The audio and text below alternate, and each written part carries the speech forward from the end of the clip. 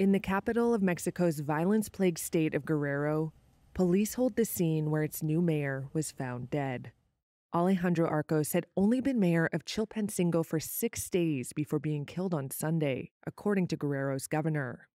Photos had circulated on WhatsApp depicting a severed head on top of a pickup truck, appearing to be that of Arcos. Reuters could not independently verify the photo's authenticity.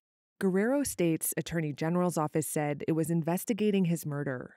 3 days before the mayor was murdered, the new city government secretary was also killed. He was shot to death.